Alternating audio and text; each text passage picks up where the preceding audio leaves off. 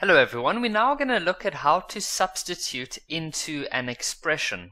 So here we have 3x squared plus 4y squared minus 3x, and they want you to determine the value if x is 1 and y is 2. So what you do is you write down, you do something like this.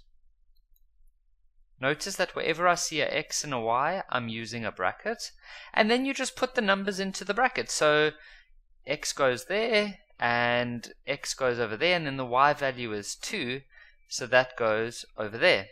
You then just work this out, so 1 to the power of 2 is the same as 1 times 1, so that's just going to equal 1. 2 to the power of 2 is 4, so that will just be just 4, and then that will just be minus 3. Now this just becomes 3, 4 times 4 is 16, minus 3, 3 plus 16 is 19, and 19 minus 3 is 16. So you could have used your calculator all along. So for example, you could have done this part on your calculator, and then you write the answer there. You could have done this on your calculator, and you write the answer there. And then this you can do on the calculator, this you can do on the calculator. As long as you're showing your teacher the smaller steps, then it's fine. You can use your calculator. Here's another one. So all you do is you write everything down. You open up brackets wherever you see a x and a y, but you don't change anything else. Like that. If you do it like that, you will get this correct. Now x is 2. So wherever there was an x, you just go replace it with a 2. And y is minus 2. Now use your calculator and do smaller parts. So you can type that in on the calculator. That'll give you 4. This is just 2 times 2.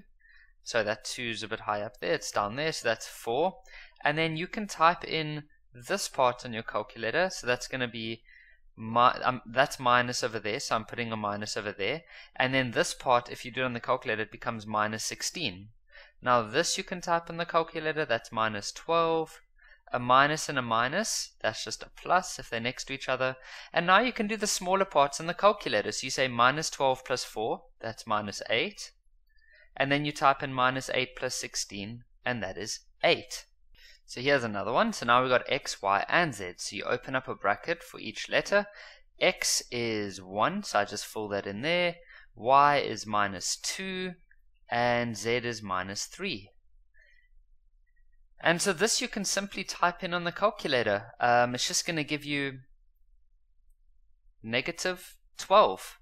Have a go at this one. So wherever you see x's and y's, you can just use a little bracket. So there I see an x, I'm going to use a bracket. Here I've got a little bracket within the bigger bracket.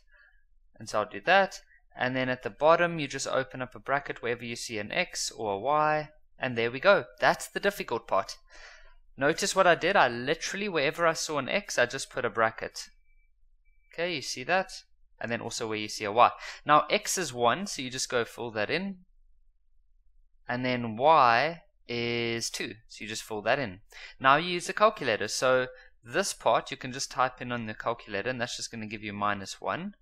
Oh, I've left out a 1 here. So this part inside the bracket is 1 minus 1, which is 0. And so that's just going to be 3 times 0, which is 0. This part here is just 1 times 1, which is 1. This part is 2 to the power of 2, which is 4. And so we end up with minus 1 at the top and 5 at the bottom. And that's the answer. So here's the last one. So x is 2 and y is minus 2. So you just rewrite everything. And wherever you see an x or y, you just put a bracket.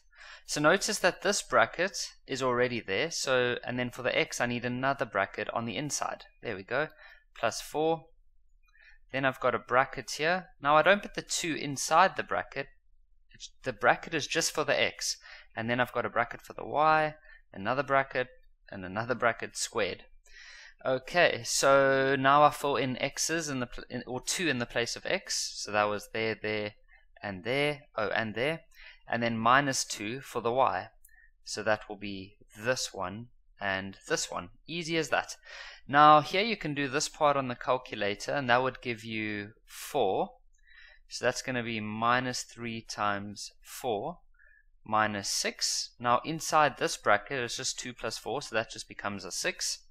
And then at the bottom, well, that just becomes a 4. So you just want to show your teacher the smaller steps. So that part there became a 4. and then this is just plus 2.